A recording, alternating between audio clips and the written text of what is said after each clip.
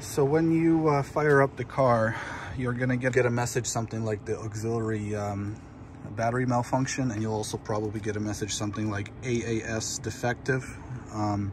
So then when you scan the codes, you'll see that like the front SAM module, you have the additional battery has a malfunction, and ignore all this other stuff.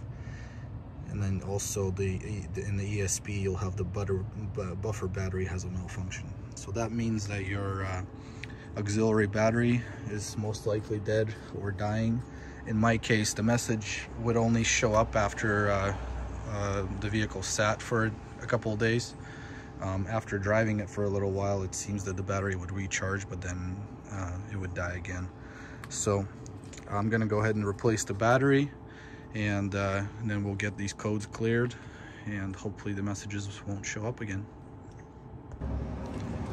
All right, so getting to the auxiliary battery, it's under the main battery, which is under the center here. So the easiest way is you move both the front seats up, and then you pull your floor mat out if you have one back here, and then this whole cover comes up. There's a couple screws that hold it down, these two right here. So you just loosen those, get rid of that. And then you've got your toolkit here, and you've got your main battery. So we need to take the main battery out, and that'll give us access to the auxiliary battery, which is underneath. All right, so we've got the main battery out of the way, and underneath there you can see that's where the auxiliary battery is hiding. And actually, on a side note, that's where this is your air pump for your seats. That's where that lives.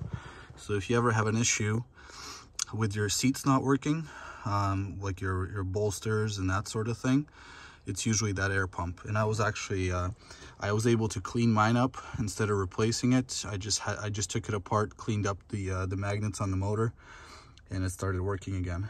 So that's where that lives, and you can access it from this end. You lift up the carpet. Actually, no, sorry. You pull the cover out, and I don't think you even have to pull the battery out to get to it, but it's easier obviously with the battery out of the way. Anyway, so now we'll pull the auxiliary battery out, and we'll get the new one in. So to get the auxiliary battery out, you've got this ground cable down here that's held in by a 13mm nut.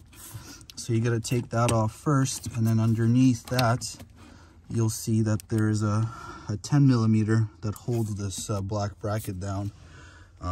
So in order to get to that 10mm, you got to remove that 13 to get that cable out of the way, and then you can use the 10 to undo that nut to get the hold down bracket out. So then we just undo these cables. They've got 10mm bolts that hold them in place. And that lets us get the battery out. So this is the original Mercedes battery. This is the new one that I got.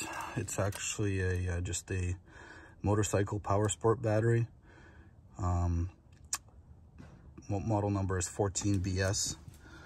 It's exactly the same size as the old Mercedes one.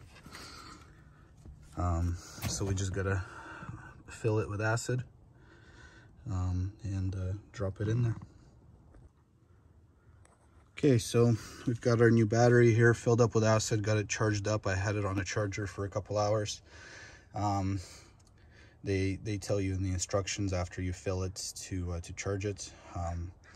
It was reading 12.9 volts right after I filled it, so didn't really need a charge, but anyway.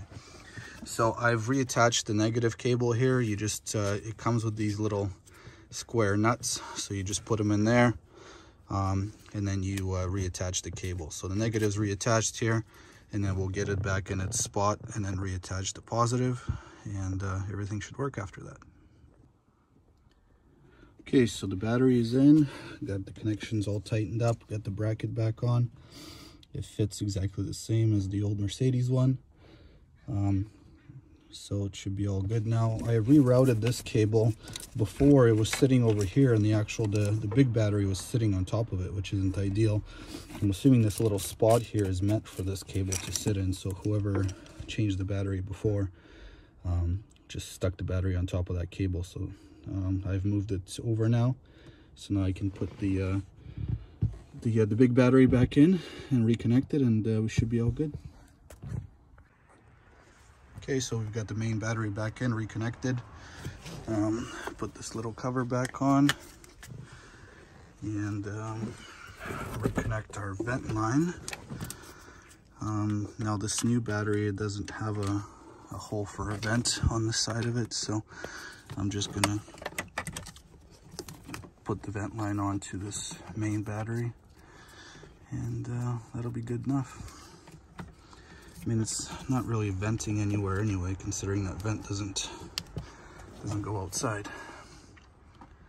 But yeah, so now we've got the battery in. I can take our cover,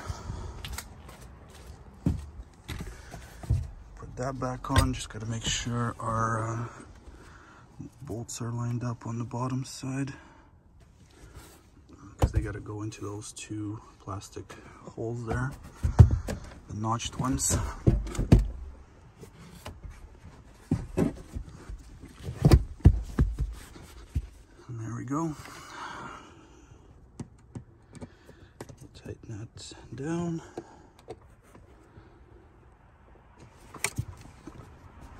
And that's secure now. So now we can put our little cup holder back.